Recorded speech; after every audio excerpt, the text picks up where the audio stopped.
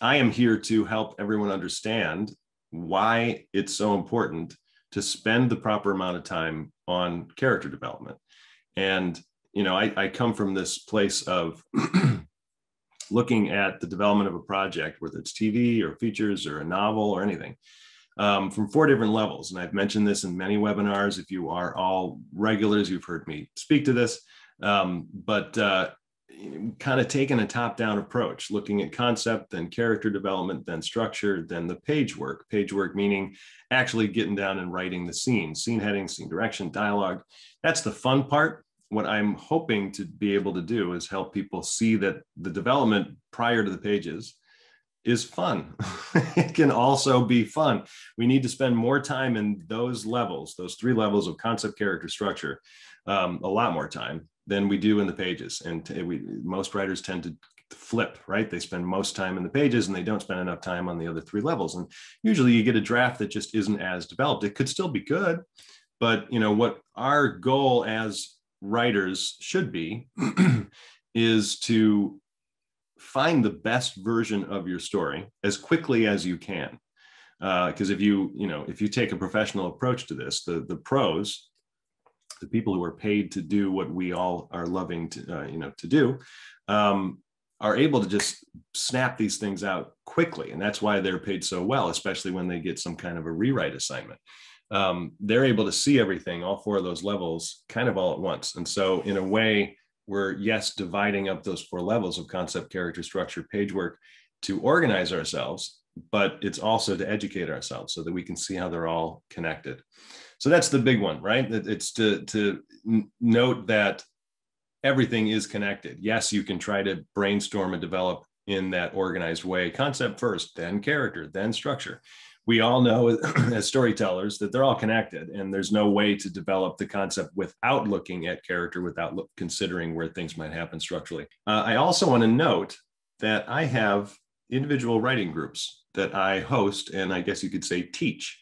I haven't made it public. I started it in January with a very select small group of people, and I am expanding those groups. So I am looking to bring in more writers, not a ton, but if you're interested in these writing groups, it's only $50 a month. We meet 3 times a month on Zoom on either Thursday evening or Friday morning. It's a light workshop. There isn't a ton of feedback, but it's just kind of an accountability situation. Lyle is in our group and he's saying it's definitely worth it.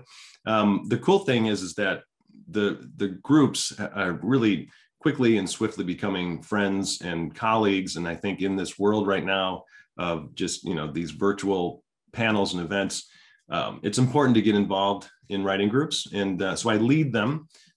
We talk about news of the week and we kind of ask everybody, what are you working on? Any hurdles? And I answer a whole bunch of questions.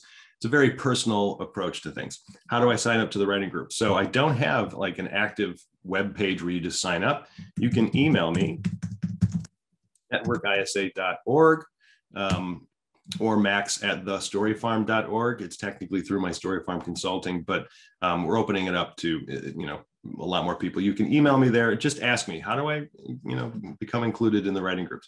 And I can give you information. So the name of the writing group is just the Story Farm Writing and Accountability Group. Pretty informal. I'm doing that on purpose. I just want it to be a fun conversation among writers. And thank you, Molly. You can go to thestoryfarm.org to find out more about my consulting. But I'm taking on less and fewer one-on-one clients going forward, kind of going to be focusing on these writing groups. And eventually we're going to have a really cool expansion to the ISAConnect membership. I'm not going to give all the details now, but coming in maybe 2 or 3 months, you should all be aware of what we have going on the ISA side of things, because the website has really taken off. Things are growing, and it's pretty exciting to be a part of the ISA family here. Also, I'm just going to add this. I don't want to take too much time here, but I have a retreat that I am putting on in September. Fully aware that, travel and getting together with people right now may seem a little spooky. There's no reason that you need to do a retreat right now. However, if you're comfortable, if you've been vaccinated, if you feel by September that you would like to be a part of the retreat, you can also email me at the same email address and ask me about the retreat. And I can give you all the details. It's going to take place in Wisconsin at this huge, I think it's like a 9-bedroom farmhouse, real private property near a lake. And It's going to be really intensive, very workshop oriented, lecture oriented, but there's going to be a lot of time to get your writing in, which a lot of retreats, ironically, don't tend to do that. So anyway, I've been wanting to do a retreat for a long time. We've got a few people already signed up, and I'm looking for a little bit more. Where in Wisconsin? Marjorie's asking. It's in the southeastern part, so it's right on Lake Geneva, Wisconsin, which is about an hour and 20 north of Chicago, a little less than an hour south of Milwaukee. Pretty easy to get to in terms of airports, but I don't want to go into it too much. I want to get into character development. But if you have questions about the writing groups, if you have questions about the retreat, you can email me, max@networkisa.org. This will be posted on Pro Tips within a week. And, on that note, boy, we have so many videos up, not only in our Pro Tips section on the website, which you should use, but also on our YouTube channel. If you haven't subscribed to the YouTube channel, you should. It's free. You get little notifications about when new videos are posted. I think we now have over 900 videos on there. It's a free education, and you all are, tuning in right now to this webinar because you want to be educated, which, bravo to you. My title is the Director of Education. So I'm going to be pushing that, but there are a bunch of free ways to educate yourself and just stay, tuned in. Why did I just find out about the videos posted? I know, right, Francesca? So I apologize. But here we are, we're letting you know. And thank you, Mary. My podcasts are phenomenal. That's very nice.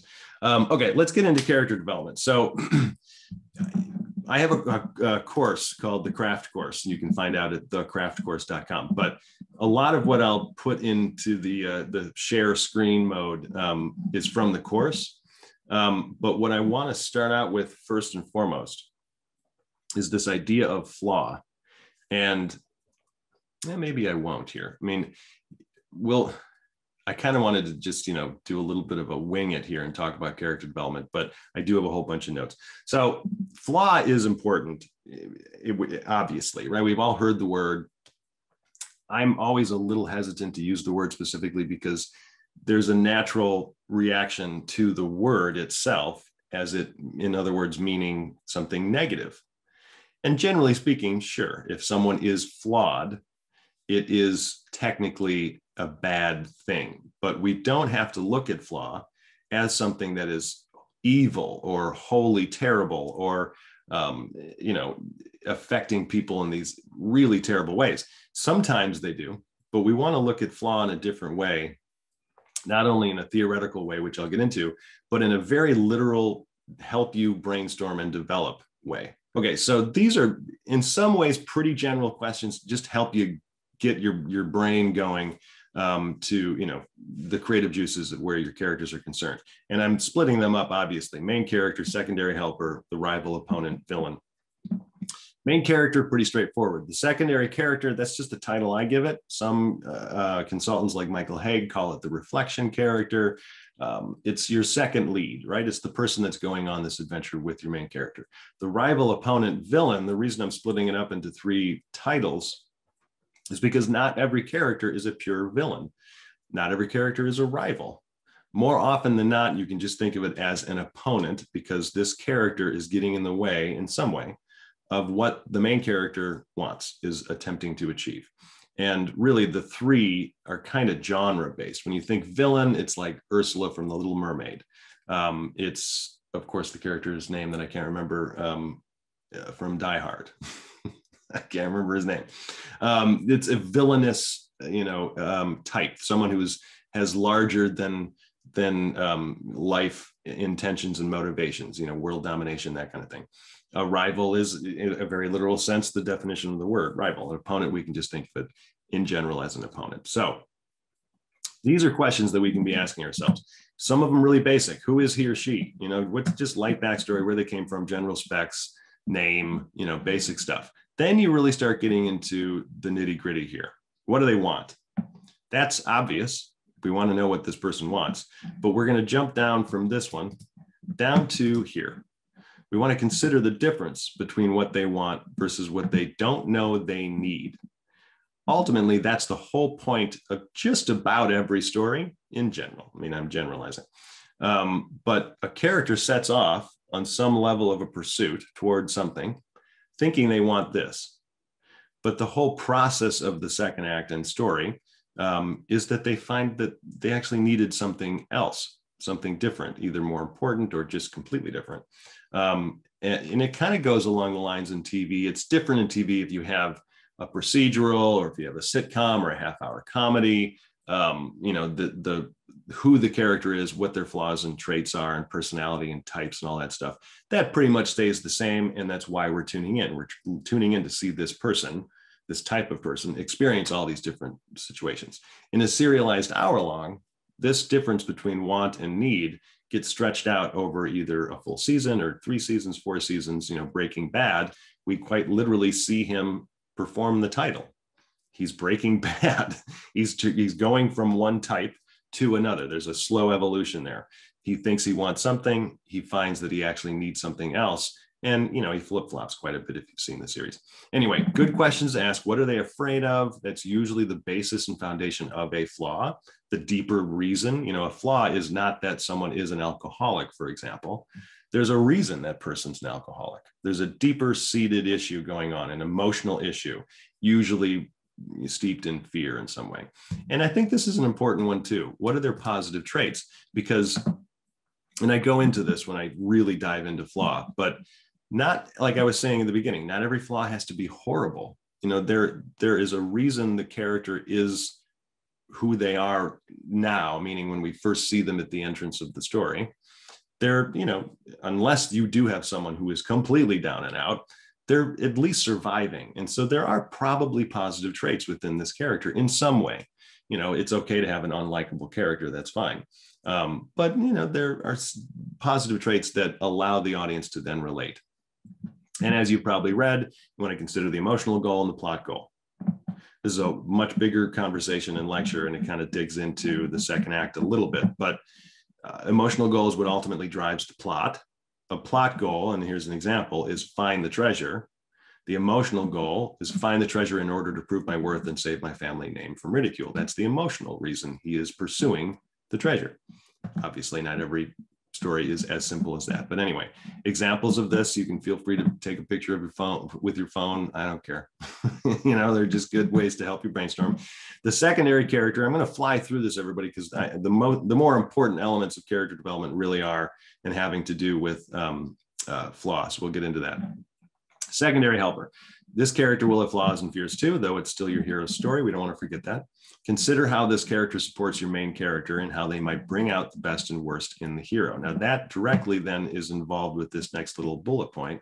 What does the character quite literally do physically to push the main character toward facing their fears and flaws? Again, that's really the whole point of a second act of a feature. And then, as I say, sometimes this character doesn't realize she's pushing or motivating the main character to act. That's perfectly normal. What I mean by that is a character just is him or herself. And because of that personality and type, the main character is then reacting and responding. Nonetheless, the secondary helper is in place within this story to push this character in some way, to put them into situations that the main character didn't necessarily expect to be in, all with and in relation to the goal, right? The basic plot goal. And then you want to ask the same questions for this character as you did your main character. Okay, let's just talk briefly about the opponent. The most important question is this one. What's your opponent's motive and goal? Now, it sounds so basic, like, of course, I have to figure that out. But more often than not, we find opponents that are just a little weak and we don't necessarily know what it is they want and why. The goal is one thing. Bad guy wants this. What's their motive? Like, motive has a different meaning and definition. There's an emotional reason for this character, even if they're a pure villain, to try to achieve something. And then how does this character affect the main character emotionally? This is, in direct relation to the opponent putting the main character into difficult situations, not always just physically, but emotionally challenging situations. What did they do to put the hero in situations? Basically just said that, force the hero to face up to his or her fears. What's the backstory? It's good to know as much as you can about your opponent, that not all of your backstory for the opponent is going to end up in your story. Do they know the hero? Were they once friends? Why are they enemies now? Are they enemies at all? Maybe they're just lovers or, attempted relationship partners, whatever they might be, but they have different motivations. When Harry Met Sally is a good example. they are each other's opponent and secondary character. And I'm sure I'm seeing a whole bunch of questions pop up. And it's probably in relation to this idea of, I have multiple secondary helpers, I have multiple opponents. This is just a way to try to organize the initial approach of, who do I have? Who are my players here? And an opponent doesn't have to be someone who is, again, is like an Ursula in Little Mermaid or any obvious, villain. Sally is an opponent to Harry because of her beliefs and her personality and what she wants and needs. And, just her being her is opposing Harry in a way. She is challenging him. He is technically doing the same to her as well. But that's really the whole process of the story, right? We get to see how these two people change because of their relationship. That's ultimately any romantic comedy. So anyway, it's okay to have multiple secondary characters. You still want to do the work, just like I have listed here in terms of asking these questions of who these people are. And all of these questions for the opponent, it's really to allow some amount of empathy from the audience. It doesn't have to be sincere, like, oh my gosh, I feel so bad for this person. Sometimes that's okay. But we want to know why this character is doing what he or she is doing. What's the reason for this? Other than just, I need to, escape New York, or I need to take over the world, or, it's fine. That is a clear goal, but we need to understand why. Margaret, these are not available for download just because they're specific to the coursework. If you are looking for coursework that you have access to all the time, it's $99 for thecraftcourse.com. I'm always updating it and expanding it. And there's a whole bunch of videos and podcasts and things on there too. But obviously the coursework is going to go into a lot more detail. But anyway, let me look at some questions before I get into some other spots here. Let's see. Is the secondary character the antagonist since they force the protagonist to change? Really good question, Melissa. Here's the thing. A secondary character can be antagonizing, but they're not technically the opponent. And I think word choice is important here because there are multiple characters who can be an antagonist in the main character's life. And they should be, right? Because the whole point is for us to see in a movie the character to go through some form of an evolution. So it's fine to have multiple secondary characters who are doing this. But the reason why the question is so good is because there's a very fine line between the difference between a secondary and an opponent. They're both technically doing the same things in a general sense. They're both putting this main character into situations to that then force the main character to change, to keep going, to face obstacles. The opponent is doing it in order to stop the main character. And there are caveats to that, and then the secondary character is doing it in order to support the main character. Some movies, like I've been saying, some are clear cut. You've got Samwise in Lord of the Rings, and Sauron, who's this horrible, terrible, horrifying eye, and he wants to take over everything. Those are obvious. Some movies are much more subtle, like most romantic comedies are that way.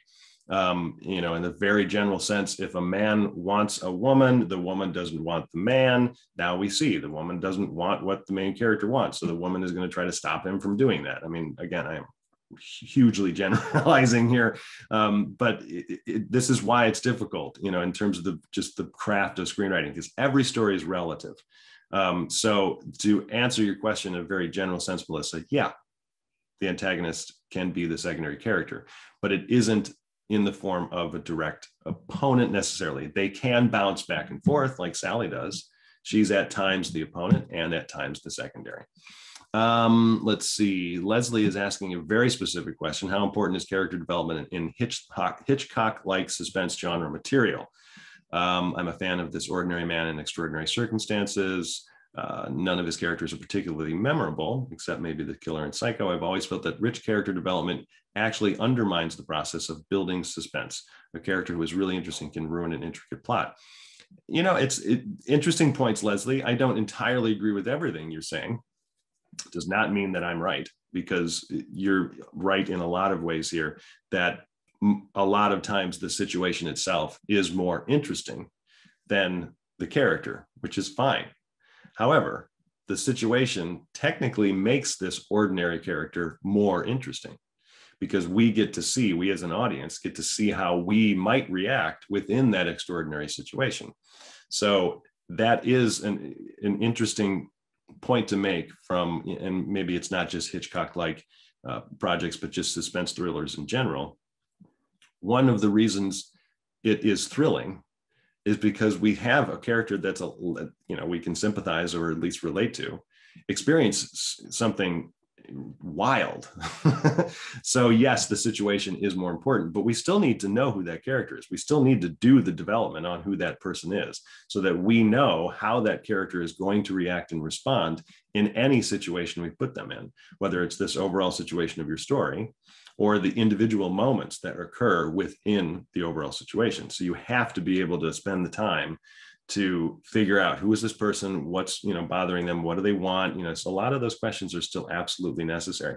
Okay, let's see here. Let's see, any tips on determining who the real hero is in a story, developing a story where I can see any of the three main characters being the hero?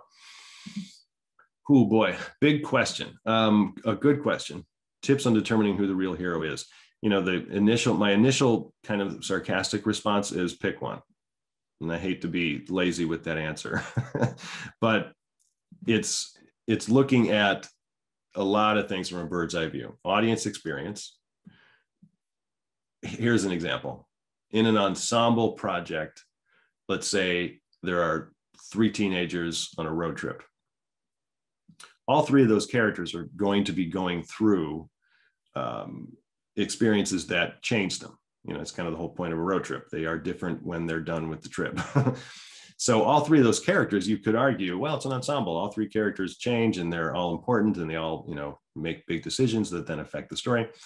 But in order to really anchor the audience, even in an ensemble, there is usually one character that's a little bit more prominent, someone with a little bit more to learn than the other 2, even if it's just a small amount. So I think the best answer to that, Geneva, would be to just pick one character who embodies the primary theme and message you're trying to get across.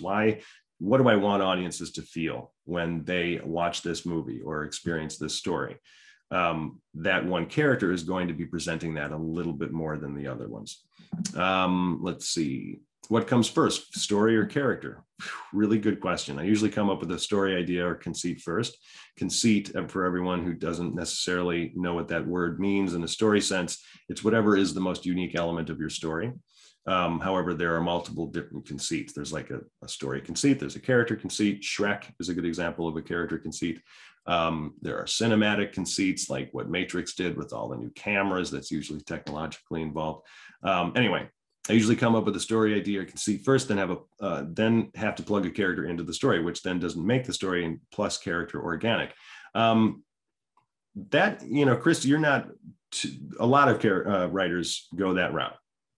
But it really kind of depends on the idea. Some people are just naturally a little more inclined to go to wild, big situation. Let's put a character in there. But what we need to do is put the right kind of character within that situation so that they both are unique and interesting. Kind of like what I was saying, extraordinary situation involving an ordinary character. That character naturally becomes a little more extraordinary. Not necessarily incredibly unique. Shrek is the type of character we've never seen before. We've never seen this ogre who just wants to be left alone and, all of his personality traits. We've never really seen that character before, which not every single story needs that. It needs something that's different and unique. But a lot of times when you combine character with this big story, then you find the uniqueness. So then it's like, how do you argue what's really the true uniqueness here? I do want to get into flaws here, but let's just see. How to introduce an ensemble cast in a 1-hour pilot without it being too much. Mateo, I know what Mateo is referencing there. Moments and visuals, I think, would be the best way for me to answer that for now, because it's a big question. But we have to remember, in general, whether we're talking about character development or anything, what we're really talking about is screenwriting. We're writing for the screen. Nobody says, what do you want to listen to tonight? We say, what do we want to watch? We're going to sit down as an audience and watch something. So we want to see the visuals on screen. Those visuals need to show us and tell us things, as opposed to just relying on all this dialogue to tell us stuff. Dialogue is, of course, important, but you want to come, especially when you have a lot of characters to introduce, you have to come up with moments that are going to be relying on the visuals more than just the dialogue. And it's probably going to be geared more toward character and personality and trait and type setup. Who is this person? Who are we dealing with? What's the stage of life they're in? Were they just fired? Are they going to have their 16th birthday? Did their husband just leave her? Or whatever it is. How do we combine that a little bit so you get a situational presentation from a plot level, but it's really more about the character? Like if you look at Legally Blonde, that movie, I don't know if it literally opens on this, but one of the first moments we see is Reese Witherspoon's character getting dumped. Her boyfriend's breaking up with her. That in and of itself is like, okay, that's a stage of life. But how she reacts to it, which is not well, tells us a lot about her, right? We get to see who we're dealing with within one moment, maybe two. We know exactly who this person is almost immediately. We all, not just by way of how she reacts to the moment of a boyfriend breaking up with her, but what she's wearing, the style of speech, what she says. There are so many things that, in terms of information, that is involved in just one moment. And that's why the next little set of my lecture here is so important. So that would be the quickest way to answer your question, Matteo. Let's see, what method do you use? Joe is asking, what method do you use to make your main character more fully formed? A history or backstory? How do you devise dialogue that is genuine and unique for that character? So, okay. Most of the lecture is kind of talking about that, Joe, but what method is really, for me, it's list making. It's just making lists. Yes, I want to go into a history and backstory, but I cannot spend too much time on that. I don't care how big the story. I have a fantasy, young adult fantasy project that I wrote as a book. I'm now trying to get out as a TV series. And that has a huge backstory because it's a ridiculous, fantasy world that I'm creating. And I do have a ton of material written about the backstory of not only the character, but the world she lived in, all of her side characters and, past kings and rule. But that doesn't necessarily inform the story I'm trying to tell. So we don't want to spend too much time on that backstory as if it's so essential. It's important, and it's important for us to know. Like J.K. Rowling has boxes full of character backstories, most of which didn't end up in the books. But what they did was inform character choice and choices, like how those characters are going to react, all based on who they have been and who they were and who they are now. So yeah, that does help, but we have to be coming from that place of, how does this help me right now? How does this help me in my development process for this story I'm trying to write? That's the most essential question. Now, that's a good little segue. The problem with what we've been taught about flaw is that it's this like fatal and negative thing, like it's bad all the time.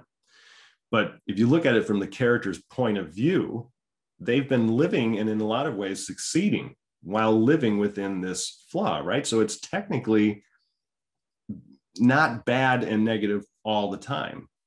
The flaw works for him or her. And that is what we, the audience, need to be able to see. There's a sweet and a sour take to every flaw. It allows the character to achieve currently, but overall, really what it's doing is holding that character back from being the best version of themselves. And that's why a story, doesn't need a full 180-degree change or arc in your character all the time. Marlin in Finding Nemo goes from one piece, type of character to really the 180-degree difference in the end. That's pretty normal in Pixar and family animated movies. They're very different in the end. And that's just the process of that genre and style. But like Steve Carell in 40-Year-Old Virgin, he's kind and selfless, but to a fault. So being kind and selfless is a good thing. That's not a flaw. But if it's to a fault, it means he's not considering himself, right? So, then looking at this idea of 180-degree change, do we want him to be ruthless and selfish in the end? No, but we have to go deeper in our brainstorming into why he's so kind and selfless to a fault.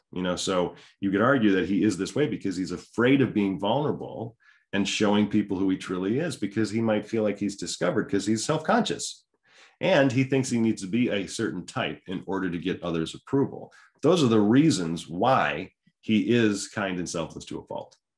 So his evolution is to find that he can be himself and still be happy, right? It really has nothing to do with being a literal virgin. That's why I love that movie so much. Yes, it's in the title. Yes, we see him going on these, horribly uncomfortable dates and experiences, and he's constantly presented with this idea that he's gonna, never have sex with anybody. And there's a great line where he's in this like group, I can't remember, it's like a therapy group or something, and he asks in this really meaningful way, is it true that if you don't use it, you'll lose it? But what I love about that line is that he's so genuine, like he's really concerned, like that might actually happen. And so we get to see through moments in terms of who that character is. I'll restate that. We see in small moments who that character is. And so little moments like that, one line of dialogue defines who that person is, right? I mean, we get to see and learn so much information from just one moment. And now going into the next paragraph, which you've probably already read, most important element of the character flaw. We have to be able to see scenes and moments that could be in your story as soon as your brainstorming begins, or at least as quickly as possible. This is really the whole point of my lecture today. And it's something that it wasn't like an aha moment or an epiphany for me when in my process of learning how to write screenplays, but when I understood what that means, boy, not only did it speed up the process, but it allowed me to get to the heart of what I was trying to do and say and all of this, because what the flaw does is it creates potential moments and scenes. So you want to allow your flaw brainstorming to be an opportunity to develop at the scene and moment level. So you make lists of those possible scenes based on your character's flaws. It's going to change your development process for the better. It's going to speed it up. You're going to start seeing moments and scenes and lines of dialogue. More importantly, it allows you to write in a non-linear way, right? Because like I was saying in the beginning of all this, that I kind of organized the development process from concept to character to structure to page work. What we're doing is bouncing from character down to page work. So it's not like you can't write any scenes at the outset of your brainstorming. What you shouldn't do is continue going. Like you write a scene and you go, I'm just going to keep flowing. I'm really feeling it. That's when you're going to just get stuck, or you're going to write bad scenes and you're going to feel bad about yourself and you're not going to write the script for another 8 months. And I'm speaking from experience here. So you're bouncing from just conceptual character brainstorming. What are the flaws? Who are these people? And then go to, well, if it's this flaw, what would that look like? Literally, I mean that in a very literal sense. What does it look like? What is a moment that is going to show that? What's a line of dialogue that's going to show this person's flaw? And here are some examples. These are just really general, and you can probably get even deeper. These are just basic service level things that you can read here. But all of these flaws, like you pick one, tries too hard to be liked.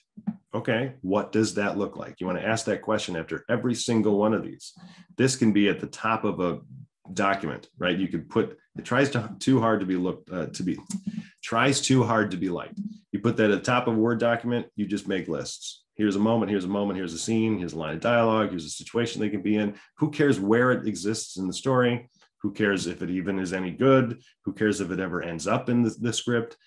This allows you to start seeing things. And that's, like I said before, we're working in a visual medium here. We have to show these moments, scene direction, scene headings, formatting, transitions, and, parentheticals, and none of it matters at the outset of the development of your story. Just does not matter. Eventually it's extremely important. But when you're trying to figure these things out, you're just looking for moments. What are these great moments that are going to define what I'm trying to do here? What's the DNA of my project? That the primary theme, the message, what am I trying to say? Like somebody was mentioning the conceit, what I have to be sticking to that conceit. I have to be delivering on the promise of the premise that I have, this big story. Let's get a character in here with some flaws and specific issues that they're dealing with that are then going to provide moments. That I could just end the lecture there, and I'm sounding cocky, but it really is that simple. But also, you've got a mountain of work ahead of you. But like Mary was saying, it's fun just coming up with moments and ideas of scenes and lines of dialogue to help you define not only who the character is, but what your second act is going to look like. Because we see Finding Nemo, Marlin, he's overprotective. Thor is arrogant. In Up, Carl is cynical. Ebenezer Scrooge puts money before people. You can look at all of the other examples out there, all the movies that you can think of. Try to define what that character's flaw is, and then point out the moments throughout the second act that show us, the audience, that he or she is this way. I apologize for only choosing men here. Anyway, so I hope that makes sense. You know, what do flaws offer the story? This is from masterclass.com. There are a whole bunch of things that those flaws offer. But again, you want to be looking at the moment that provides the flaw that then offers these things, makes the character relatable, presents an obstacle to overcome. These are really basic things. But it's about the moment that shows us the flaw that then provides these elements. Yeah, I like how we're using psychology when writing. Look, absolutely, Natalie says, there should be a huge emphasis on our own search for this. So in other words, we are all flawed also. We have issues going on. We haven't gotten over things. We're living with them. We're probably doing okay, but we have flaws. We can get over them, but we can also go back in our past and look at some moments where we saw, and it's probably some of the embarrassing moments in our lives, where we saw our flaws come out. It's the same exact thing when we're developing story and character. And for us, you know, obviously we know ourselves a little bit better than we know our characters more often than not. And we can dig a little bit deeper and go, why do I have that flaw? Where does it stem from? And then you can start to see ways to fix it a little bit. It's the same exact process in writing a story. TV, like I said, a little bit different. You still want to do the flaw work. If you're writing a half hour or a network sitcom, I guarantee you that's what the writers on Friends did for all 6 of those primary characters, because that then allows them to go, here's an episode idea, here's a storyline idea, here's a character moment idea, because it's all based on who these characters are. Joey is this way, Chandler is this way, Rachel's this. They're all very different. And so those flaws provide opportunity for storylines per episode. And that's why we're tuning in. We're getting to see these people with these flaws, which are fun, sometimes kind of annoying, but they're, you know, it just provides comedy. We're seeing the same character within different situations. In a serialized hour long, we're seeing the same general situation with a character that's slowly evolving through these situations. TV is a whole other monster because there are so many different types of genres and you know, length of time, and either it's animated or it's a procedural, you know, live action, and so you really have to define what your show is, but you're still doing basically the same character work. Let's see some questions here. Adam, what is your take on writing characters that are not you? As an example, single white male here writing a show.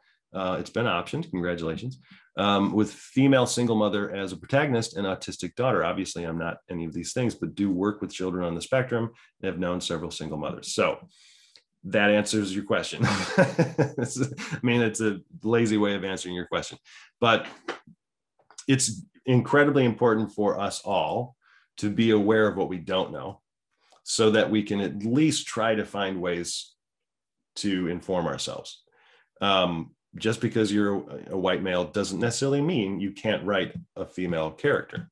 However, you have to be aware that it's a literal impossibility for us as white men to understand what a woman goes through. We might know about it, but we don't have that experience. So you need to do the research. You need to talk to people, ask them very specific questions. Maybe bring someone on who is in a consulting way to help write some dialogue for you to get that voice out. You know, if you're writing someone from a completely different culture, they're going to have not only different beliefs and backgrounds, but they're going to have different inflection in voice. They're going to have different words they use. So those are all important. It's a really good question, Adam. I think the fact that you have that experience with both of these types, then great, work with those, but do as much research as you can, pay attention. I mean, this fantasy story that I mentioned earlier that I wrote is about a 16-year-old female 5-inch tall fairy with a disability. I'm literally none of those things. But what I did, I grew up with 3 older sisters who all, this main character shares in personality of my 3 sisters in a lot of ways. I'm the youngest of 4, so all 3 sisters were older than me. So I had a direct experience of their personality. In my direct experience in terms of it relating to the characters, of course, the fact that I have been a teenager. We all have some level of a disability or something that's holding us back. Obviously, I'm extremely lucky that I don't have a literal physical one. But we can speak to what we believe about them, but we do need to, go the extra mile and do the research and find out how might someone react. And, if this is not me. Anne is asking a question about structure. I heard flashbacks are not to be used anymore in Hollywood. Is that true? No, not true. Flashbacks can be a little bit of a crutch sometimes. And we don't want to rely on flashbacks to just give us, constant plot information. We want them to be character oriented. We don't want to rely on them. Flashbacks are totally fine to use, but we don't want to overuse them, because then it's suddenly like, the audience is wondering, where are we here? Am I now or am I then? What's the story you're telling me? It's always best to try to stay as current and in the now as we can. When doing a research on a character or its development, how do you organize the information to remember all of the traits? Is there a certain order to do research, listing more recent events first, their relationships? Boy, it's a good question, Gloria. And honestly, I'll just be frank, I don't know exactly how to answer it, because I think it's different for everybody. When doing your research on a character or its development, how do you organize the information? Obviously, or I should say, honestly, anything that makes it easier for you. Gosh, it seems like a lazy answer, and I apologize, Gloria, but it's a good question. But really, if you can be organized and be able to see it all, one thing to remember when you're doing research on a real person and you intend to write a story about that person, the better approach, not necessarily, I shouldn't say best, but the better approach is to try to find a moment or series of moments in that person's life that defines the point of the story you're trying to tell. Because if you have a biopic about someone and they're, relatively well known, or even if they're not very well known, they have a whole lifespan of experiences. And we really can't get into every experience. Otherwise, if you try, it becomes like, I watched the recent documentary, it was called Lincoln, A Country Divided or something, on CNN. It was really good. But that's a documentary. You go from him as a small boy to him being a senator and, all the in Congress. And then, we see the lifespan. But in a movie, you've got 2 hours, maybe 2.5, but try not to go that route. So you have to kind of get a slice of life. It's kind of like the Johnny Cash example. In Walk the Line, those writers chose to focus on Johnny Cash's pursuit toward June and that romantic back and forth, and her, telling him no and all that stuff. And we got to learn about Johnny Cash through that kind of slice of life. In let's see, horror thriller genre, do you find having the secondary character die to be a better option to have them live? What's better for the audience in general? Really big question, Deborah. And honestly, I don't think there's a perfect answer for that, because it really depends on the story. My personal, well, I don't know if I want to add my personal response there, because I love horror thrillers. I hate them when people die in them. I like the happy endings. I want things to work out. Not every story needs to do that. But do you find having the secondary character die to be a better option than to have them live? It really all depends on how important that character is within that story and what that type of moment of the secondary dying is going to teach the main character. That then, of course, is totally relative to the story you're writing. Let's see, Anonymous, just a quick point about Hitchcock's characters. They may seem not so interesting or deep at first, but pour over those scripts and you'll see that all have tremendous backstory. So much has been figured out beforehand. Yeah, edit it out of tight final shooting. Yeah. I mean, there's still, even if you have a character that's ordinary and they're just experiencing something that is extraordinary, there's still a ton of development character work. Let's see. Let's see. We've got a question. How can I get access to this teaching workshop because I got into the meeting late? So the recording will be posted on the pro tips section of the ISA Insider page on the ISA website. I believe it's eventually going to be on the YouTube channel as well. William, how to show characters' attitude, emotion, and value in the most efficient way. So through visuals, through moments, don't rely on dialogue. And with an emphasis on don't rely on it. Of course, you can have dialogue, but one little challenge I give my writers when I'm working with them one-on-one is to consider, if you were forced to write your script without any dialogue, could you get the same story across? Try to take that approach, at least just mentally. First, look at the scene that you want to write. What is the scene? What's the point of the scene? Who wins the scene, who loses the scene, what's their motivation within the scene, and consider, could I still show all of it by just showing it as opposed to saying things? Then, of course, the dialogue comes into play, and it's kind of commentary, or it's it's boosting the moment, and they're not necessarily speaking exactly to what they believe or what they're thinking, and kind of talking around it. So yeah, it's all within the moment brainstorming based on what that character's flaw is, kind of like what I was saying before. Do you recommend writing an accent or assume casting will choose someone by character description? So this is speaking to on the page, the words on the page. Sure, right. And you can write toward the accent if it's necessary, if it's going to help define who that character is. I will say that if there's a lot of it and all these characters are speaking in certain accents, it can be difficult for the reader to get through it. It just slows it down that much more. So I would try to be somewhat sparing. If it is defining a character that this person speaks a certain way, great, go for it.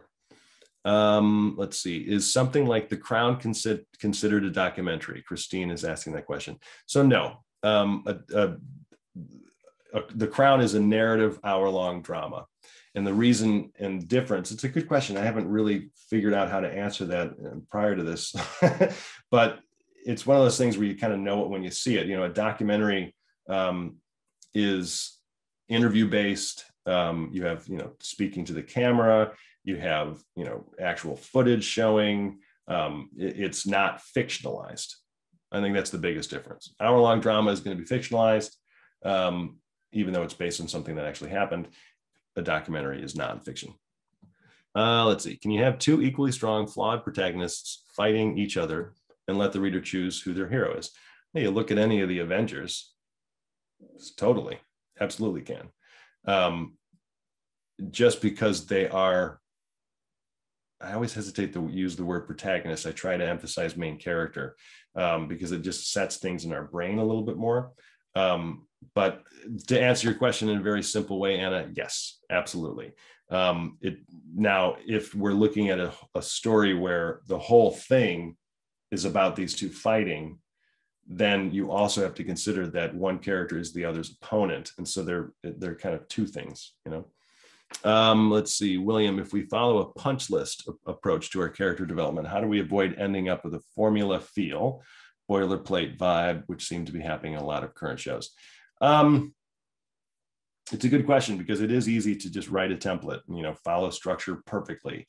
But the best way is kind of like what we were saying before, an extraordinary situation that we haven't quite seen before with an ordinary character allows for, even if it is templated, to keep people on their toes a little bit. So ironically, William, that's a little bit of a question of concept. Is this something we haven't seen before? Like if you look at a movie like The Purge, really incredibly unique. We hadn't really seen that movie before, but the structure is the same. You've got a setup event, you've got, midpoint complication, there's a low point, you've got a big climax. So structure is meant to be used to help you brainstorm those moments, but there's also a level of audience expectation that comes into play. We should be moving forward in this, by this point. Otherwise it's going to go too long or it's going to go too short and I don't know the characters well enough. So really it's all about can I make this concept as unique as I can? Let's see, Michael, in a buddy story or romance, do you have any tips for the pacing of the characters grappling with their flaws while forging a bond? Whew, big question, Michael. Pacing of the characters grappling with their flaws while forging a bond. I mean, my brain keeps going to When Harry Met Sally. It may be because I just know the movie so well. But if you look at Harry, he's extremely flawed. And he's constantly put into situations that challenge that flaw. You know, he meets Sally. She has very different beliefs than he does. He always thinks he's right. He's a know-it-all. He's kind of a chauvinist, if you want to be honest. But then things happen to him.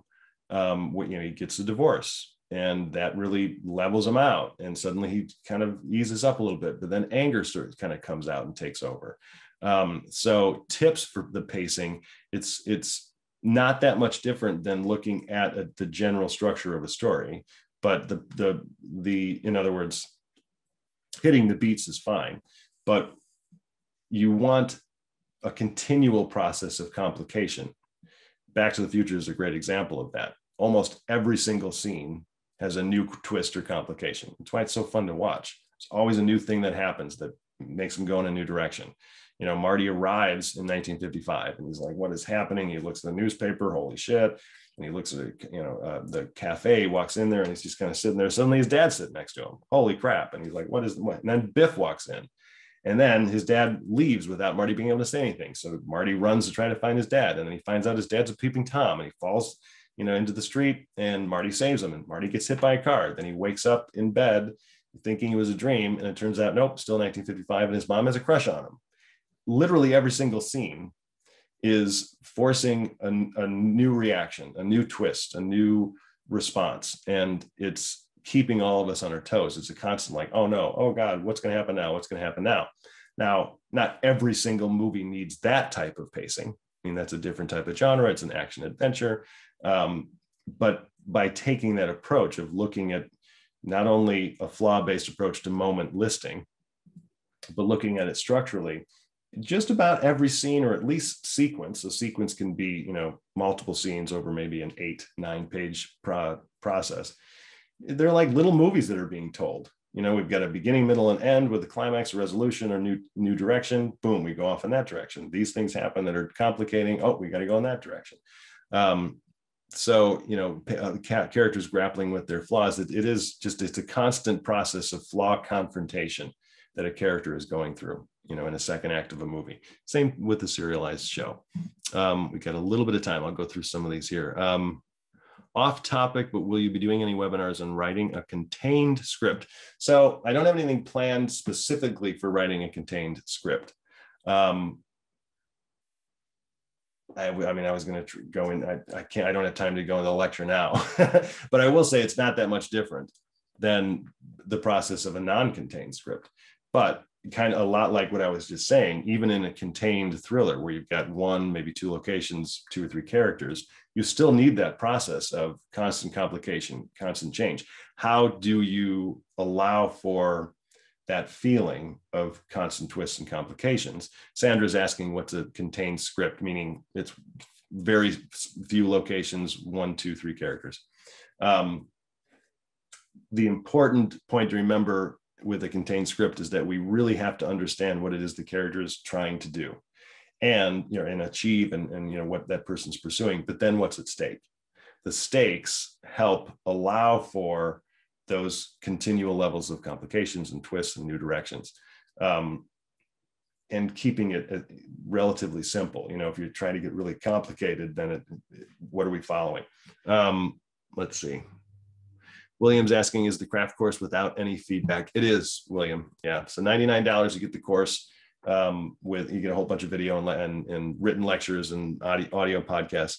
There is not feedback included. You can purchase feedback through the ISA's development evaluation, or you could work with me one-on-one. There are plenty of ways to get feedback. Yeah. Christine, so this is the last question in the list here.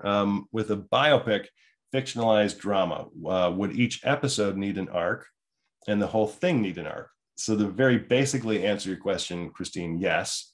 Every episode of TV and gets really complicated. Everybody writing TV, you have more work to do. It's just the truth of it. Thanks, Victor. All good if you have to go. You have more work to do, but that's because you've got multiple storylines that you're tying together, not only just overall in the series conceptually, but then in the one season, you've got an A story arc, beginning, middle, and end for the primary main character pursuing some level of a plot goal. But then you also have a little minor, maybe you could say B story character storyline that the characters then, being affected by, the relationship that person's in, they have a son or a daughter, that's a personal storyline that's going. And then you also have another secondary character that has some level of a B story plot line that's going through the whole season. And then an emotional character storyline that character's dealing with. Sometimes they're intertwined, the A character, B character. And then sometimes you have a C storyline, all these things. Stranger Things is a great series to break down because they do it so easily. Like it feels effortless, and you can see it all from a structural standpoint. All these different characters with all these different plot goals, all these different emotional issues that they're dealing with. And then it's all combined in the fact that the monster is trying to kill them all, But to then go specifically to an episode, you have pretty much the same thing. You have the whole season, being presented through, moments and scenes and storylines that are a part of the overall A story plot, B story plot, etc. But it's contained in an episode. And then you have an episode story. And again, it kind of depends on the type of show you're dealing with. If it's a procedural, they either solve the case at the end or they don't. Or there's a medical issue that House is dealing with, and he probably solves the problem in the end, But then along the way, you've got some personal storylines that might carry over and are serialized throughout the rest of the show. So yeah, every episode needs some level of an arc. It doesn't necessarily mean that the character needs to be completely changed by the end. They might learn a little bit of a lesson and become a little bit better than they were, but they're pretty much going to be the same character. The one little thought that I always give my writers is that for TV, and this just because you all watch TV, I assume, we'll see, a trailer or a teaser to a show. And we'll probably think either we will watch that or we won't watch that. Let's just say you say, I will watch that. We're watching it, or at least considering, hey, cool, I'll watch that just because of the concept. We're thinking, oh, the situation seems kind of neat. It seems like something I'd be into. I'll watch that. We'll continue watching it because of the characters. Because you already know what the concept is. The plot, Game of Thrones, it's the same fucking concept. It's dragons and zombies and people trying to kill each other and take the throne. Like with that, every episode's basically about that. But we kept tuning in, for those of you who did, because the characters were just so interesting and the stakes were there. And of course, we kept tuning in because of the special effects and just the world. But we really enjoyed watching these character storylines, seeing these people go through just hell and back, hating certain characters, loving others who are our here. We're tuning in because of the characters in terms of future episode watching. Like Resident Alien is another good example. If you haven't seen that on Sci-Fi, I tuned in because the situation itself sounded funny, but I also love Alan Tudyk, who's the lead actor. I tuned in because I'm like, okay, it's Alan. He's going to be so funny, and he is. But then I kept watching because the situation they're in, not only from a plot standpoint, but a character standpoint, just kept being fun and intriguing and interesting. I hope that helps. Christine's asking biopic, fictionalized drama. And specifically for a biopic, it's the same thing. Yes, absolutely. Biopic, fictionalized drama. If you watch The Crown, you see those characters go through these problems and arcs. And, we tune in because it's about the Queen and the royal family, but we keep watching because the characters are interesting. Okay, cool. I'm getting nice little comments here. I'm glad everybody's getting a lot out of this. It's a lot to take in. I think if there's anything that you remember and learn from today's class is that you can use your flawed brainstorming to then create moments and scenes based on that flaw, regardless of where it exists in the story, whether or not you're going to use the scene. You kind of jump to the fun part of, okay, they have this flaw. What kind of situation could I put that person into? Really allow that flaw to shine. Any way to determine if a biopic should be a limited series or a feature film? Oh boy, Paul, it's a big question right at the end. If you see that the ongoing situation, there's a recurring process to the concept, and you feel like it's always going to be interesting, that we could see this moment occur over and over and over again, moment meaning type of moment, then it's the series. If you feel that there's one or two moments in this person's life that's really essential and cool and intriguing and engaging, but you don't really feel like it can continue, like it's going to lose its legs, then it's a movie.